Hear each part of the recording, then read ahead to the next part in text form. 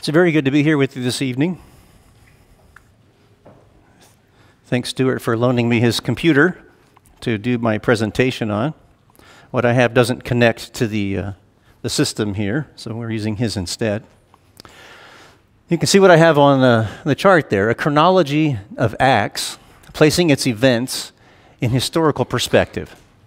So what I want to talk about this evening is something that I got involved in about 5-6 years ago when I wanted to do a study in the life of the Apostle Paul. And one of the first things that I kind of looked into was, of course, the book of Acts is the rich treasure trove of Paul's activities. Where exactly did these things fit in the timeline of history? Because when you read in the book of Acts, it's often difficult to understand exactly how much time has elapsed before certain events occur. And a good illustration of that, if you've never noticed it before, read in Luke as he describes the events after the resurrection, all the way to the end of the book. And then ask yourself, how many days did that take? And then go back and read the first chapter of Acts, where he goes over some of those same events. And then he discloses to you that some of the things he said in Acts, without pointing it out to you, actually took 40 days to occur. But if you didn't know that, you would think they were all on the same day, because what Luke was writing in the Gospel of Luke, he wasn't concerned at that point with giving us a detailed calendar accounting, but he was more concerned about the things that occurred, not necessarily when they occurred. Now, one of the things about the Western mindset, the modern mindset, is we're a very time-driven people. You know, we want to know exactly when did it happen.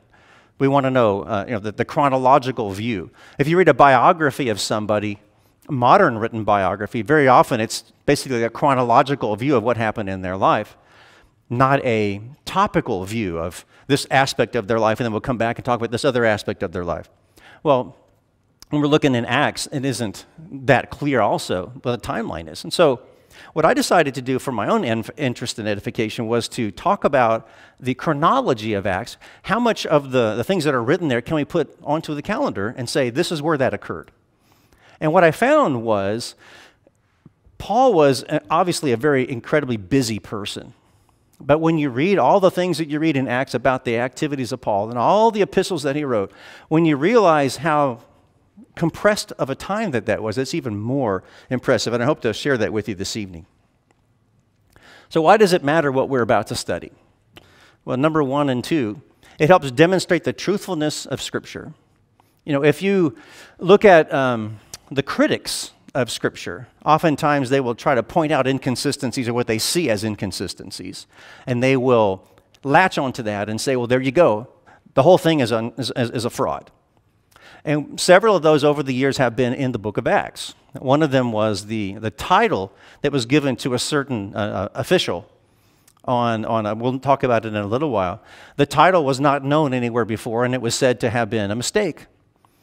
Lo and behold, they found an architectural piece of granite that had that title written on it in that city. They'd never heard of it before, but there it was. So the word is politarchs. I think it's in this presentation where I talk about that in detail, but that's what the word is. It was never heard of before. But once they found that word in the dirt on a piece of stone, they knew that, yes, it did exist, and Luke was correct when he used that term in that place, in that time. As a matter of fact, if Luke hadn't been there at that time and written it, he couldn't have known it existed because the term was not used all that long. So little things like that become very interesting to me. And so it helps demonstrate the truthfulness of Scripture, and it also puts the rest of the New Testament writings in a better context. When was 1 Corinthians written? When was 1 Timothy written? 2 Timothy? When were these epistles actually put down on paper? What's the context in which they were written? How long was it between Paul's visit to Thessalonica before he wrote 1 Thessalonians? How long after that did he write 2 Thessalonians? You can get a pretty good framework if you start puzzling through the pieces. And it makes some of it, I believe at least, makes more sense. And of course, to me, it's interesting. I like doing this kind of stuff because I found it to be interesting. So the world of Acts, over here is Jerusalem, of course. And if you're not really familiar with the map, I assume that you are from the back of your Bibles, but this is the world of the book of Acts. And this actually extends a little bit further off the charts on the left side over there, as Paul talks in Romans about wanting to go to Spain. And indications are that he may have made it that far, which puts him all the way over to the edge of the Mediterranean in the area of Spain. But this is the part that you read about in the book of Acts.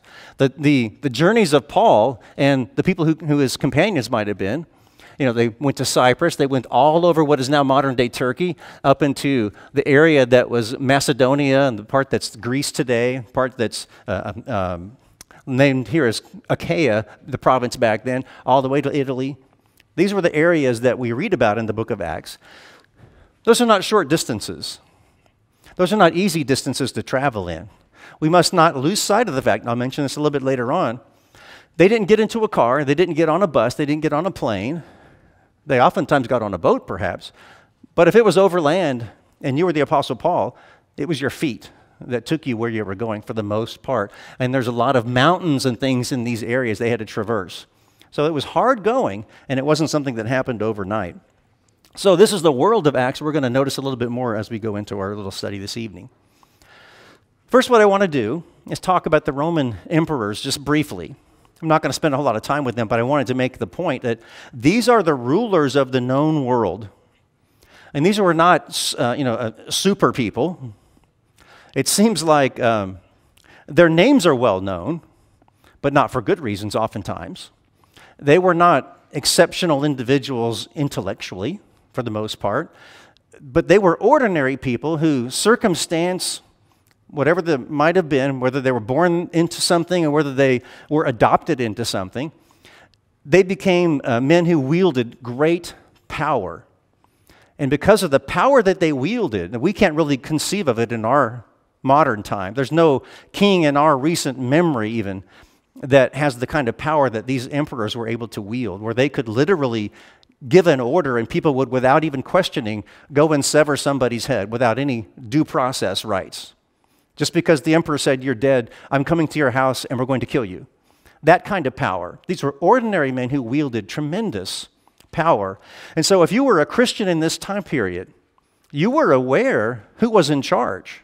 And you were aware if they were favoring, accepting of, tolerating Christianity, or whether they were disfavoring Christianity. And it affected your daily life. It affected everything that you might have done in your life. So we're going to look at the period from 14 AD to 79 AD and just run through who were the emperors. Who were they, and in order. The first one would be Tiberius Caesar.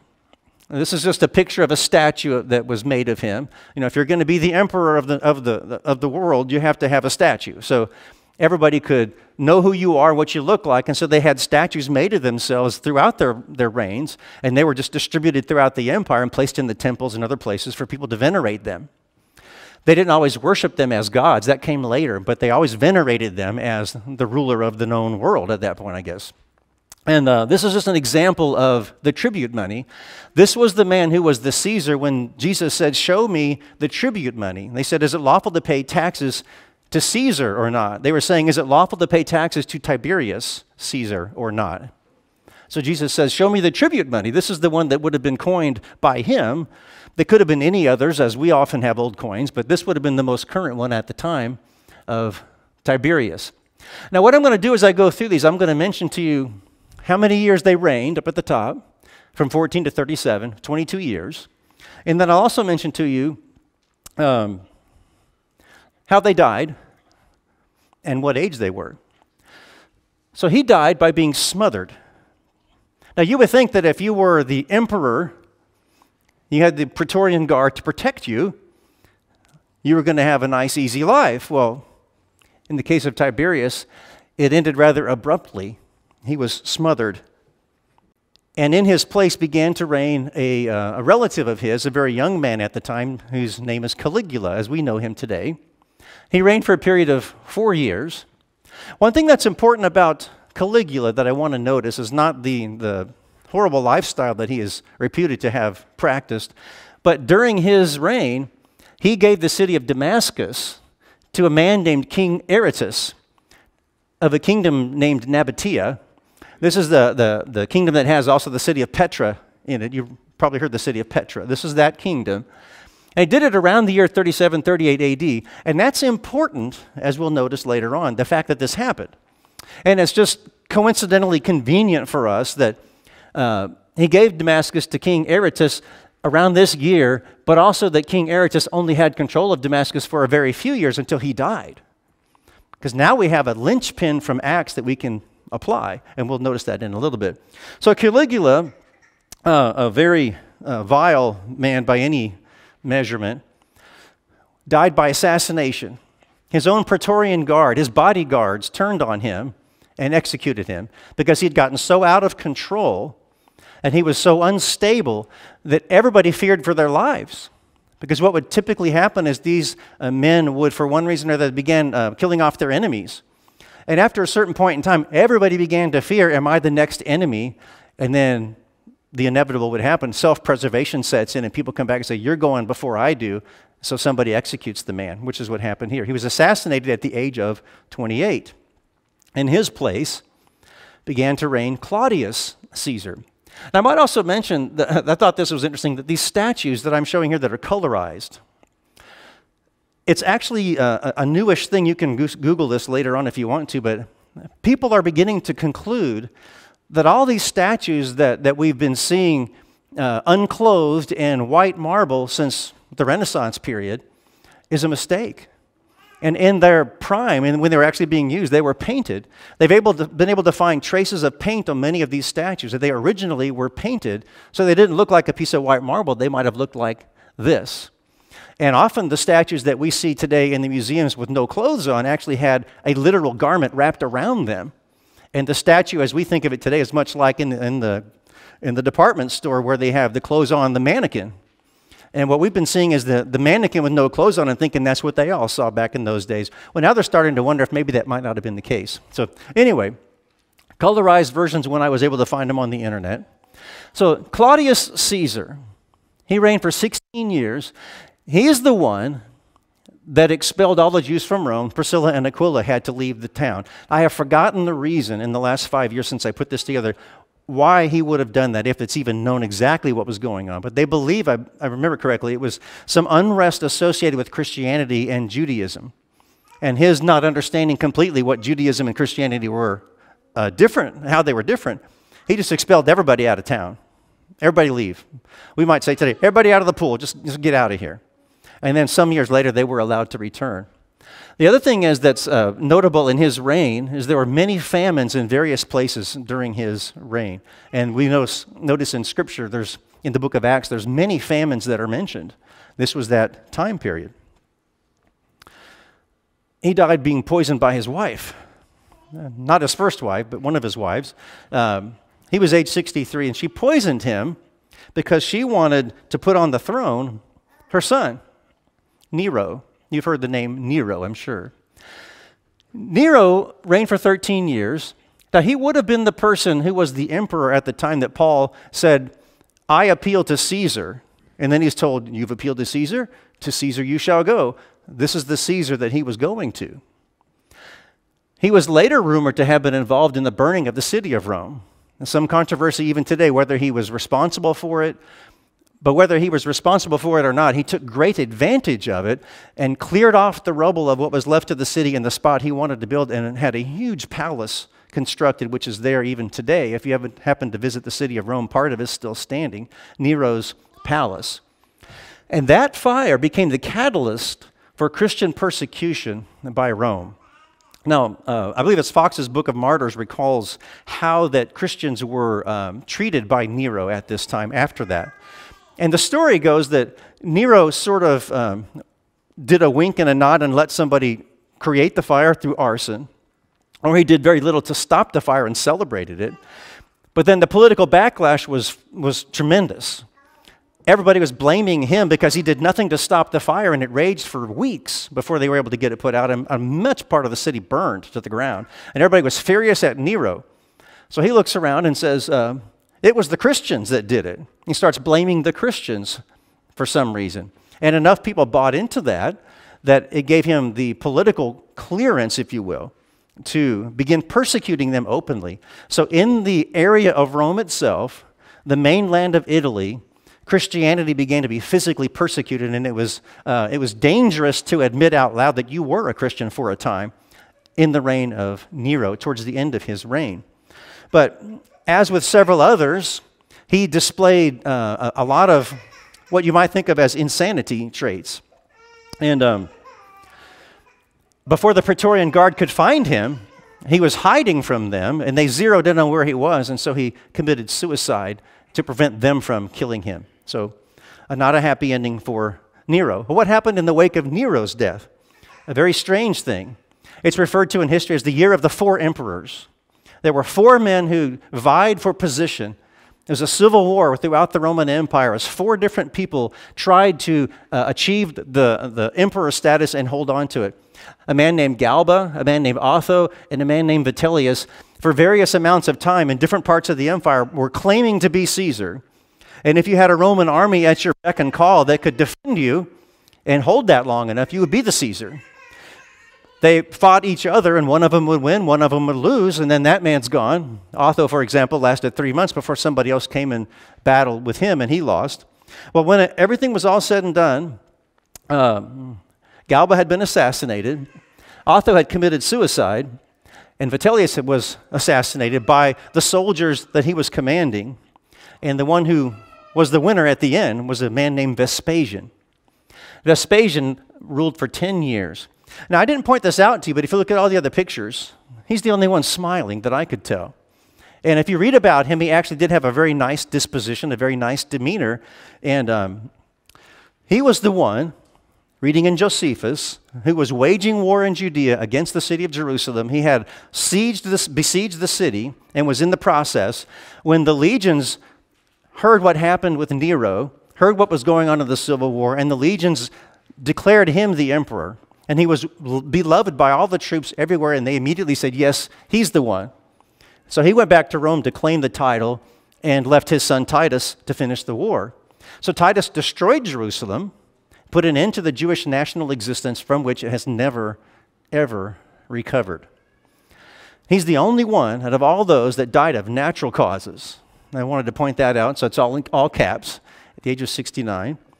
He thought it was silly that the emperors had claimed some sort of divine status.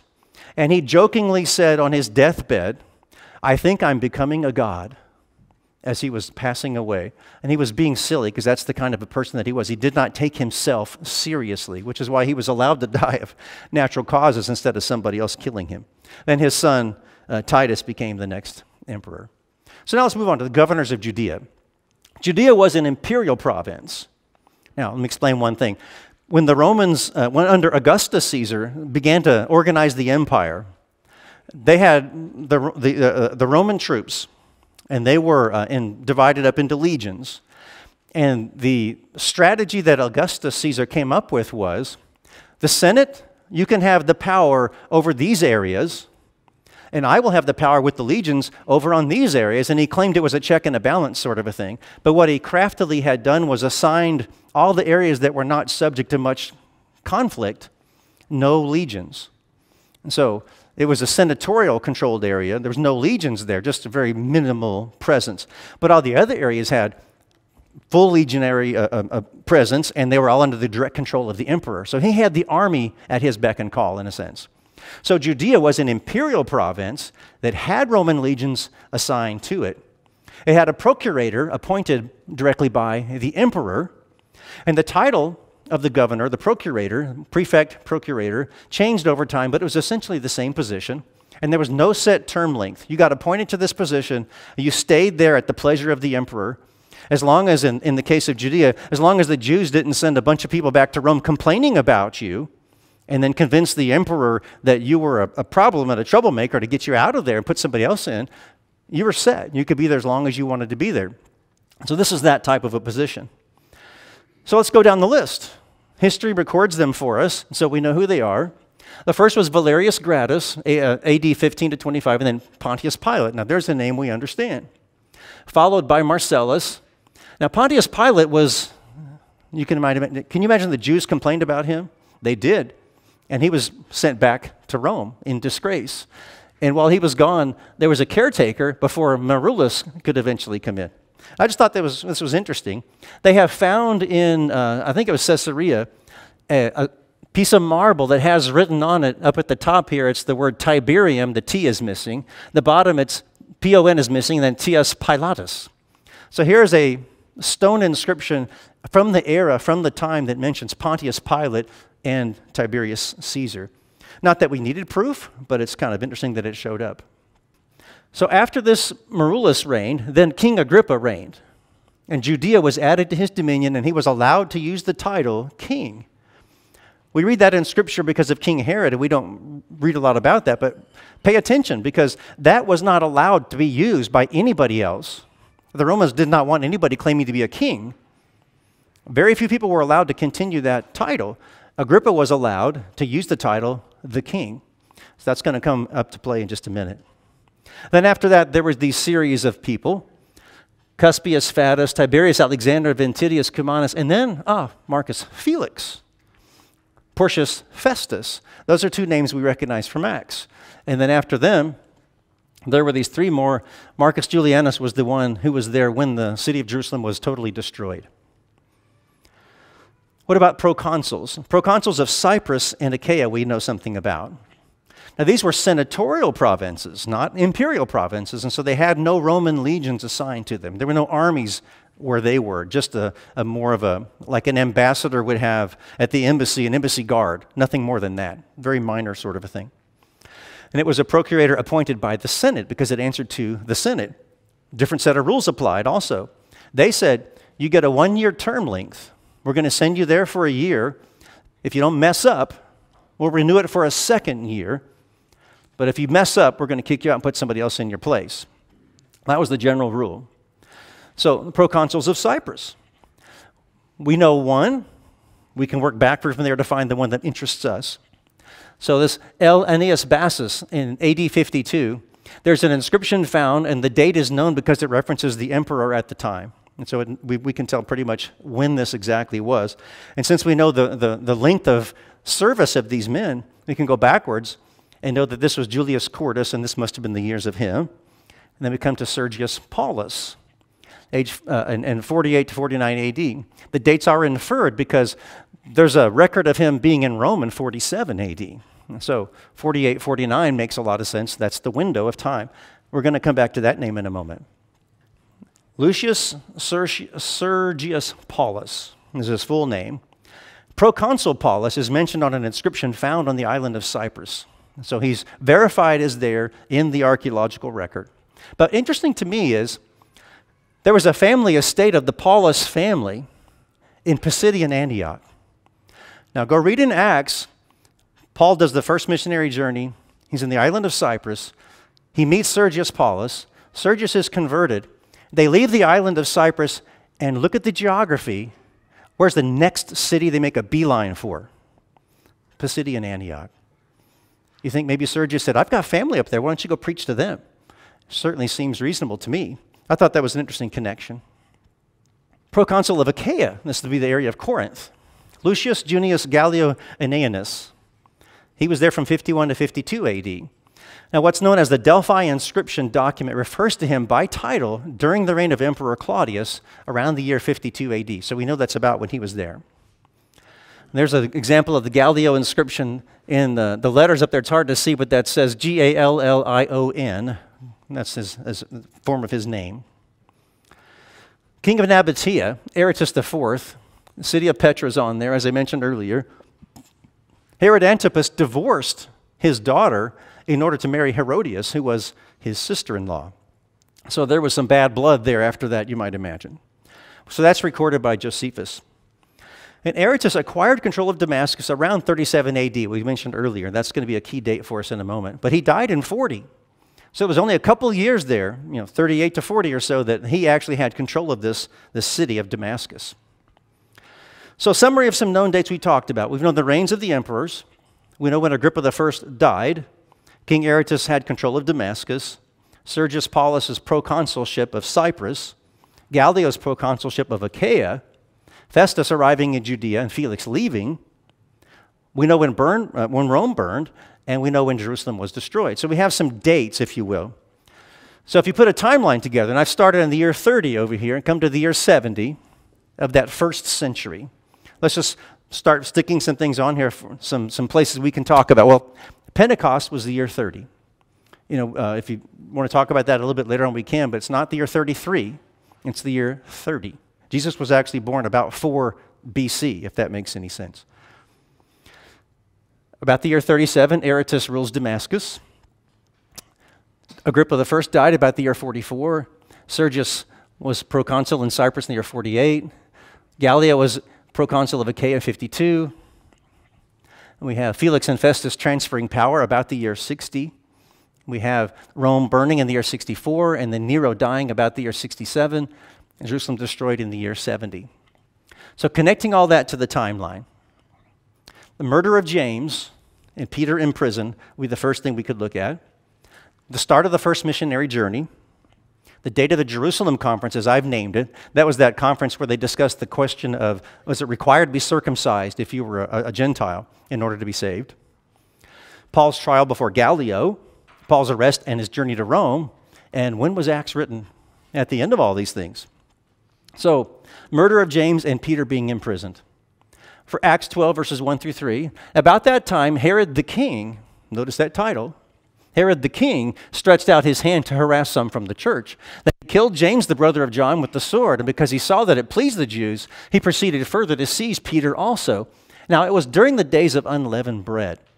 So we know what time of year it was, and we know pretty much what year it was because of Herod the king. Herod the king could only be Agrippa I at this time, and we are told here that it was Passover, the days of unleavened bread, or atonement, that's a mistake on the PowerPoint.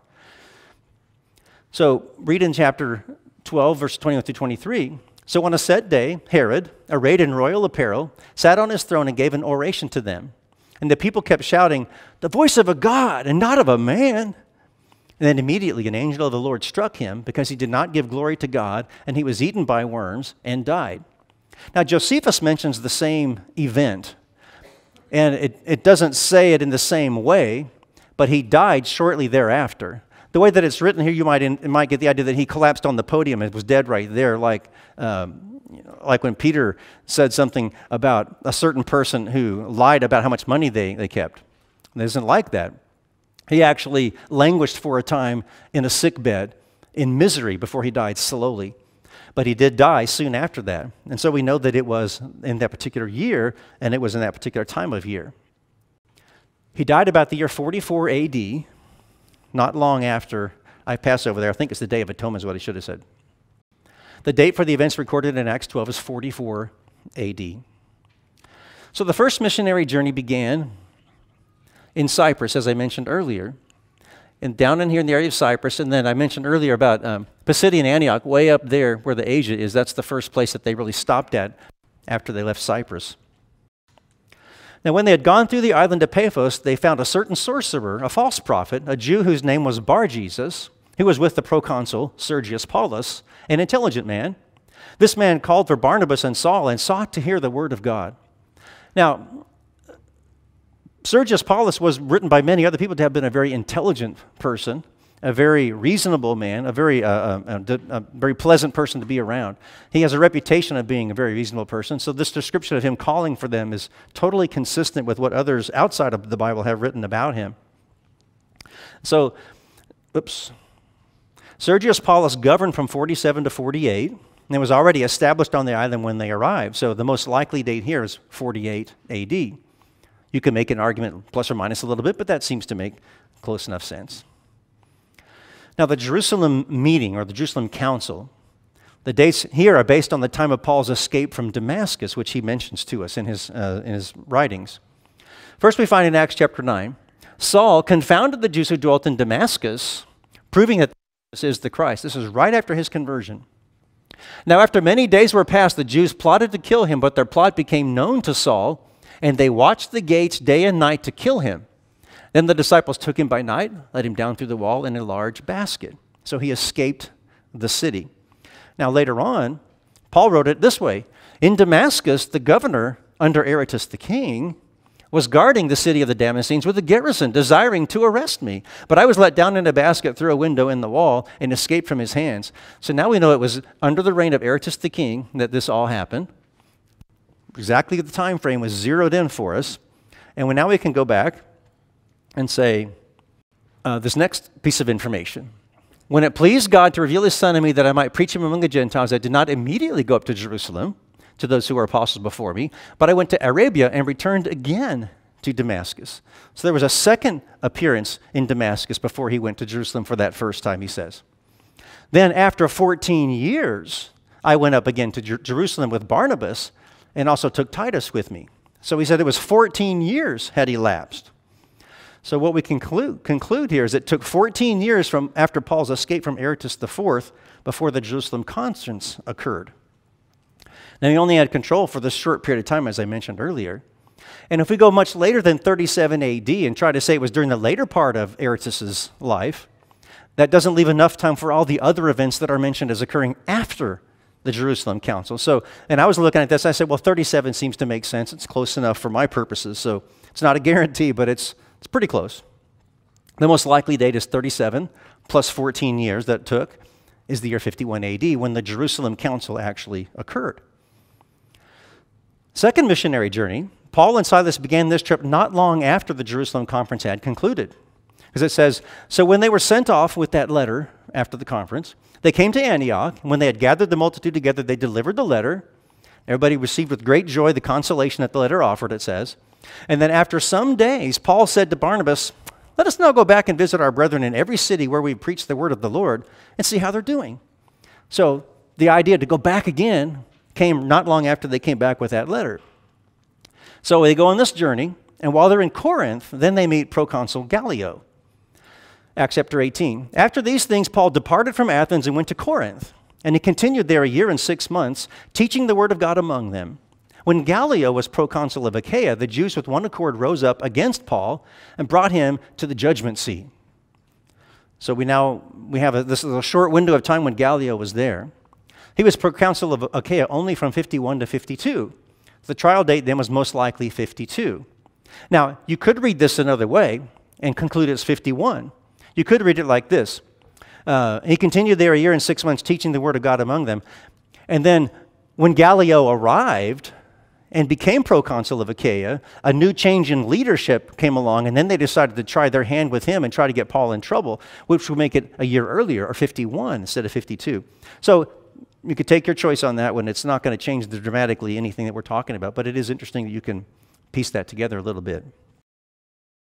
The second missionary journey, before he ever got to Corinth, they had traveled from Antioch of Syria down here, following roughly this blue line, all the way around to Achaia, which if you get out the map and look at it, was probably about 1,200 miles. You're not going to do that in a week. You're not going to do that in a month. It took some time to get that far. So the events of Acts 16 through 18 probably took place between 51 and 53 AD. 2 or 3 years period of time that Paul was making this journey with all the events that we find in those 3 chapters of Acts. Then he got arrested. So when did that happen? Well, we start from a known date and work backwards. So after some days, when Felix came with his wife Drusilla, who was Jewish, he sent for Paul and heard him concerning the faith in Christ. Meanwhile, he also hoped that money would be given him by Paul, that he might release him. Therefore, he sent for him more often and conversed with him. But after 2 years, Porcius Festus succeeded Felix, and Felix, wanting to do the Jews a favor, left Paul bound. So 2 years, and at the transition point where Felix and Festus are changing places, if you will, that's when he was arrested 2 years earlier. So Festus succeeded Felix in 60 AD. Paul's initial arrest then was most likely in 58 AD. So Paul's journey to Rome did not begin until late autumn and then concluded in the following spring. We know this because it tells us in Acts 27 and verse 9, much time had been spent and sailing was now dangerous because the fast was already over. It was late in the year. It was past the time of sailing the Mediterranean safely. But then we read that when they arrived in Rome, after spending 3 months on that island, we sailed in an Alexandrian ship whose figurehead was the twin brothers who had wintered at the island. It was the springtime when the ships were able to get back out on the water safely once more when he arrived in Rome. So he arrived at the spring of 61 AD. Paul was under house arrest for 2 years while awaiting trial. The best you can figure out from reading various sources and the laws of the time, He was a political prisoner charged with a political crime. He was not held as a murderer. He was not held as a thief. He was entirely a political, religious persecution type of a thing, and the Roman authorities knew that. And so they treated him with respect and as they would do many other prisoners in a similar situation. He was not held in literal chains and fed bread and water kind of a thing. But while he was there waiting for trial before Nero, he was allowed in his own rented home. He was under house arrest, you might think. He couldn't leave there, but he could receive guests. They could bring him money. They could bring him things that would make his life more comfortable. They could bring him whatever they wanted to bring him. It was okay. And he was able to receive guests. And so that lasted for 2 years. Tradition has it, and the Bible seems to bear this out in some of the things that Paul wrote. After that 2 years, if your accusers did not arrive, trial did not occur, it was thrown out. The case was dismissed and you were set free. Paul seems to have been set free after this. And there's a couple of reasons why that we won't get into this evening, but there are things that occurred that you can't account for in the book of Acts that Paul references in some of his epistles. So they had to have taken place after this period of time. So it makes sense from multiple ways of looking at it. Paul was released most likely in spring or summer of 63 AD. So then when was Acts written? Well, it had to be written after the end of Paul's 2 years in Rome because the last thing it tells us is he stayed there for 2 whole years in the past tense.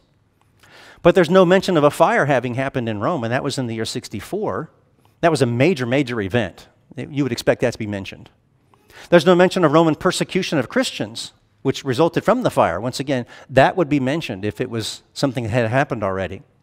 And there's no mention of Jerusalem being destroyed. That would definitely be mentioned, but it wasn't mentioned. So Acts is most likely written in the year 63-64 time frame, prior to the Great Fire that destroyed much of Rome. So here's our timeline we started with earlier. Let's kind of plug in some things as we draw our lesson to a close from the book of Acts. First thing we can say is Paul was under house arrest. He was arrested in the year 58 based on everything that we've talked about. And then that imprisonment lasted. He was held prisoner in Caesarea for 2 years, sent to Rome and held there for 2 years. That's 4 years, so roughly about the year 62 when he was set free and began to preach again. So that journey to Rome took place in the middle.